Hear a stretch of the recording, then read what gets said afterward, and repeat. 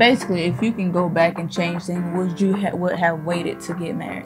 I probably would have. You would waited to get married.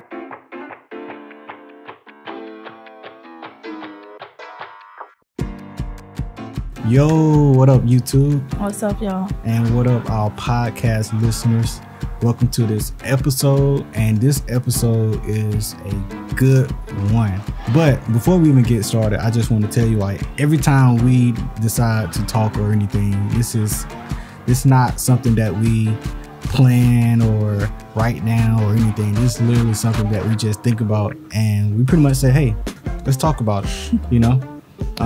So we just want to be transparent, and most of the time we don't even know what we want to say.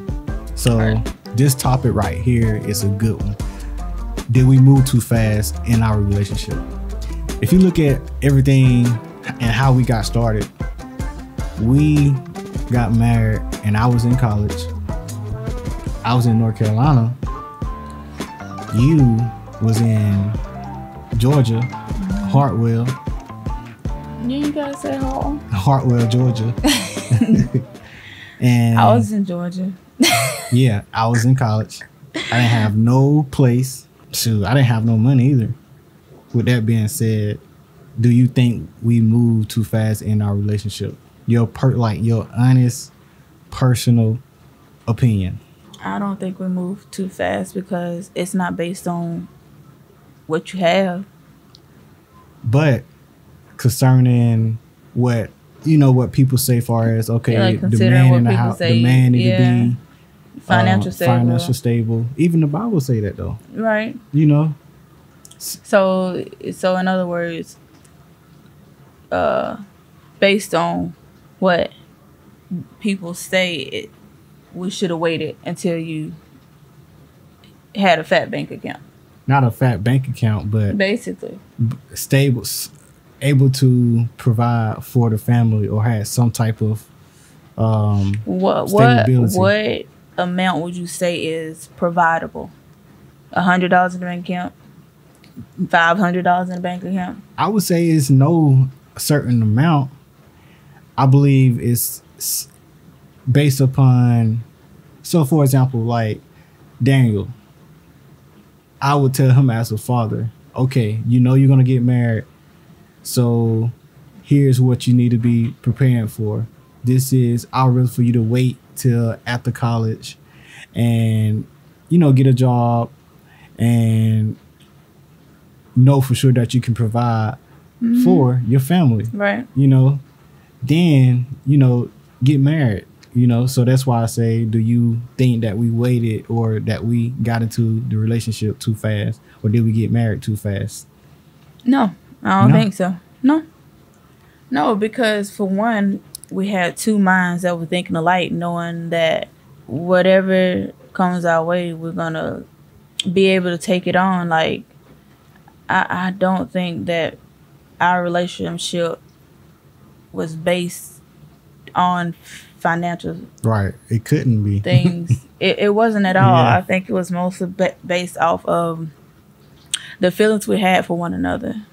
Right, and we immediately made goals together. We made plans together. Like, it's not like we both broke and we're gonna be broke. We ain't got no plans. Let's get married so we can be together all the time. No, let's get married and let's do this. I was doing photography. You was doing your thing with the music at the time. Right. And we made plans to come up together, and we came up together. Yeah. Financially, we didn't say, like, we weren't broke, but we didn't have no, Yeah, I was working at school in the cafeteria, but I wasn't making a lot of money. And you were making money doing music. Yeah, I was. And I was working. If I had enough money to drive back and forth to North Carolina to put in my gas tank, I got enough money to be in the relationship. Yeah. Because I spent a lot of gas money. And you did too. Yeah. Yeah. Back and forth. Yes. A lot. So, yeah, I don't think we moved too fast though. In the beginning, they said that, y'all should just wait. Y'all should just wait. But I mean, we beat the odds. Most people are in our situation, and some people. You ain't had a fan that many times though. It was a bug. It was gone the first fan. No. The first time you flopped your hand up, it flew that way. A little net. But anyway. Shit, extra, man. But like I said, a lot of people are in our situation, and it's good to talk about this. When you read Proverbs and they talk about wisdom and they talk about knowledge and understanding, it will pretty much be like common sense say that, hey, as a man, you need to make sure you got these things situated before you get married. And as a man, personally, you would want that. I would want that. Yeah. You know, and honestly, I look back on it. If that was me, basically, if you can go back and change things, would you would have waited to get married? I probably would have. You would waited to get married. In that situation, like I told, I don't regret it though. I don't know. I don't think you regret it. I don't regret it. Like I love our relationship. I love our marriage. But if I can go back, I wouldn't change it. I wouldn't change it either. I wouldn't wait either. But okay, so what would you tell Daniel, and what would you tell Eden? Of course, it's as a parent, you would want to say, wait till you're financially stable, wait till you get your ducks in a row to get married. But what if he meets someone like me and you? When we met, it was literally love at first sight. Yeah. So if Daniel meets a woman that he knows, or Eden meets a man that she knows, this is my husband, this is my wife, this is it, Mom. Look, I really know this is the one. I'm gonna say go for it, son. Go for it. We're gonna do what we can to help make this happen. Yeah, that's good. Because I'm gonna be that parent. We're gonna be those parents that trust our kids' decision and allow them to make their own decisions. And the way we're raising them, we will know that their decision is a good decision. We know that Daniel or Eden aren't gonna just go out and find a girl and fall in love and she the one. It's based off how we're raising them. So our parents trusted us enough to say, do it. Yeah. Get married. They knew that we were getting married and they were all for it. They were supporting us 100%. Like, they backed us up. Yeah. And I would do the same for my son and daughter because I would trust their decision. And look at us now. Yeah. Yeah. No, I know we may not have the big glamorous life yet, but I mean, still in love. I still do. That's why I said I never regret it. But as a man, I get that. You get what I'm saying? I get that. And I guess that's based off the person. Like, why do you love her? Why do you want to marry her? Or why do you love him? Why do you want to marry? What do you feel like he has to offer? Or what do you feel she has to offer? Like, it can't just be based off of sex. All right. It can't just be based off of money, because you can, a woman can find a man that has the fat bank account, the house, the car. Looks like he got it all together, but is he husband material? No. So it can't be based off what they have. Right. It can't. You're right about that. It has to be real love, not lust, but love. Yeah. Do you think we had some type of lust in the? No, because I knew the difference between lust and love. So what's the difference? I think the difference is love is unconditional and lust is conditional. I have had both. With you, it was unconditional. I ain't care how bad your breath smell. I ain't care what you look like, how rough. It didn't. Ooh. I mean, and I have been in some relationship where it's situation like, I ain't even trying to see you today. So, I mean, I know the difference. Okay. Cool. So, what's lust and love to you? I agree. Love is unconditional. Like, love is there when just through thick and thin. Like, No matter what. No matter what it is. No matter how your bank account look. Yeah. And days when you couldn't buy me a hamburger and I was providing.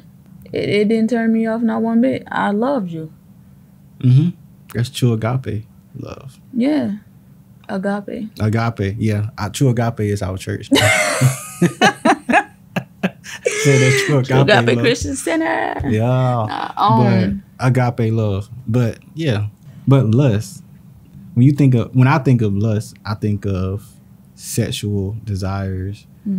That's what I think about lust. So, it's primarily sexual desires. So sexual desires is basically short term. Because it's definitely short term. You have sex and you enjoy the moment, but after that, that's it. That's it. It's nothing there. Like, yeah, it's nothing there. And it feels just like love. Yeah, right. It feels just like love. But it's not. And that's one of the reasons why I believe the Bible tells us not to have sex before marriage. Because it brings that lust. And because the two is so similar and it feels almost the same. Right. Because your emotions are involved with both of them. And so it's hard to identify the two, especially if you never had love. Right.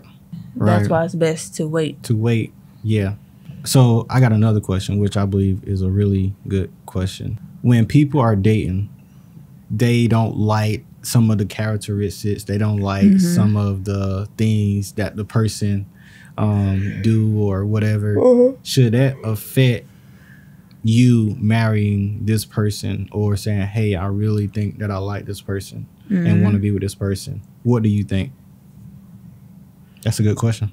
It is. I don't think it should affect whether you should marry the person or not, because there's a lot of things that you did that I didn't like, but it wasn't enough to say, nah, I don't want to be with him. It's just, it was how you did things, and we're different. Like, you're not going to do everything the way I think you should do it, and that's okay.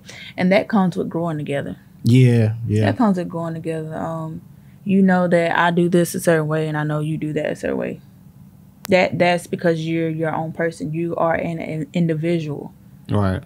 So when is okay, he's not the one. You get what I'm saying? When is that then? Like, I think for me, one of the red flags is inconsistency. If he's not consistent in the beginning. And what is that? That I think, and this is a small example. If y'all texting, y'all in a conversation, and you text him, just y'all are just talking about something random. Anyways, and hours go back, and then he finally texts back and just jump right back into the conversation. It's just like almost like leaving you hanging type thing. I don't know. Like, that just shows that I know you got your phone. You couldn't say, hey, I'm doing such and such, let me hit you back. Just jump. It just almost make you feel like suspicious about a person. Like, what he got going on? That's a small example, but inconsistency is like a red flag, because I think if you really care for someone, there should be consistency and communication. I think that's what I'm trying to tie that into, like communication. Like, if I'm not able to talk, I'm letting you know, hey, I can't talk right now, let me call you back. Or just letting you call me, finally answer. Like, you know what I'm saying?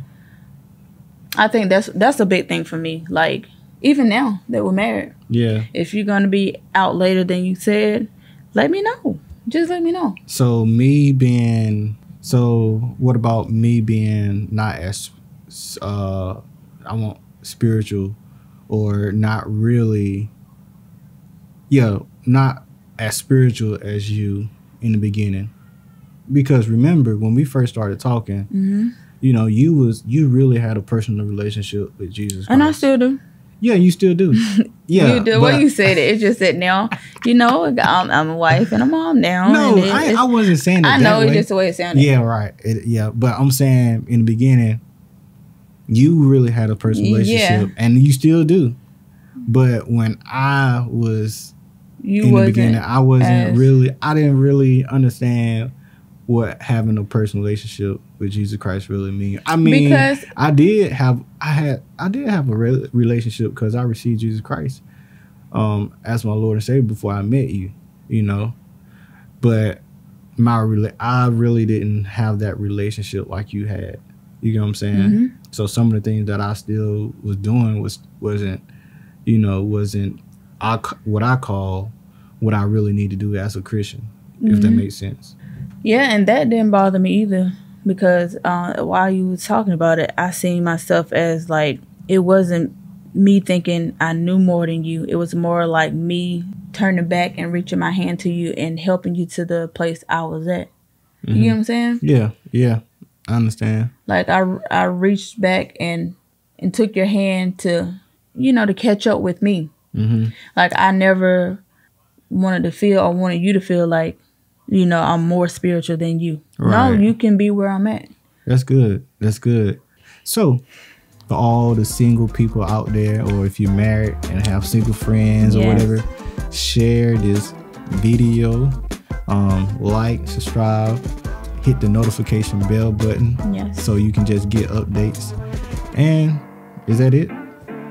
That's it. I feel like it was short, but I think we stuffed in some good information. And if you guys have some topics that you guys want us to talk about, have questions, right, put them in the link below, put them in the comment box.